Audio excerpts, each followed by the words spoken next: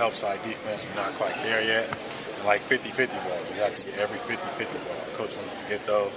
That's about it. We just got to keep working hard. We got an exhibition game next week. We just got to bring it. If we bring it, we'll be all right. Yeah. Are you you guys been going hard the whole week?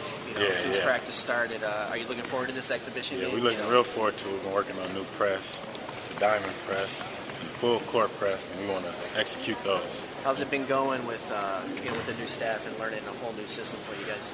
It's been going quick because every Friday we learn a new play. Okay. So it gives us the weekend to study it. So when Monday comes, we full-fledged. We're running that play the whole practice.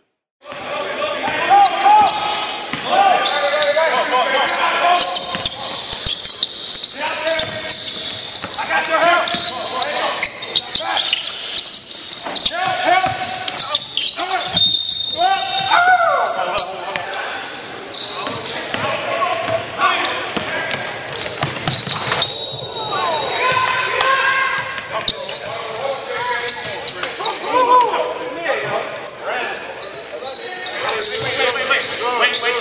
Wait.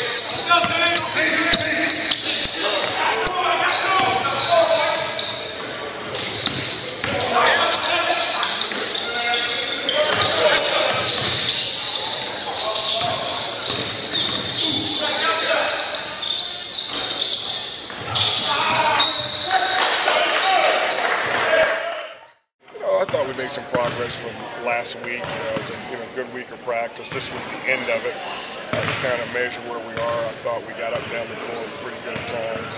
Thought we attacked the zone good at times. And when I say that at times, I mean at other times it wasn't so good. But if we can make the same kind of jump from this week to next week when we play our exhibition game, then I probably will be pretty pleased at that point. But we got a ways to go yet. You achieved pretty much what you set out to achieve? Yeah, and then we played a little bit longer than I thought.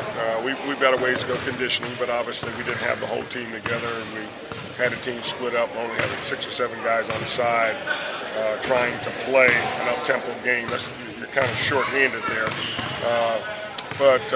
Yeah, I thought we did accomplish what we set out to do in the scrimmage, is just kind of measure, get a style of play kind of going, play against some zone on the other end. So I thought it was pretty good. Anybody who stood out for you or impressed you today? Not really, and I really wasn't looking at it that way. I thought that J.K. played well in the first half. Tony Freeland, and I'm just trying to remember it. And I thought that Brandon, the freshman point guard, kind of hung in there all night long. Those are the guys that kind of jump out at me. I thought Chris Favor was a factor down low when we utilized him. For those that just thinking on the fly there's some guys that caught my attention.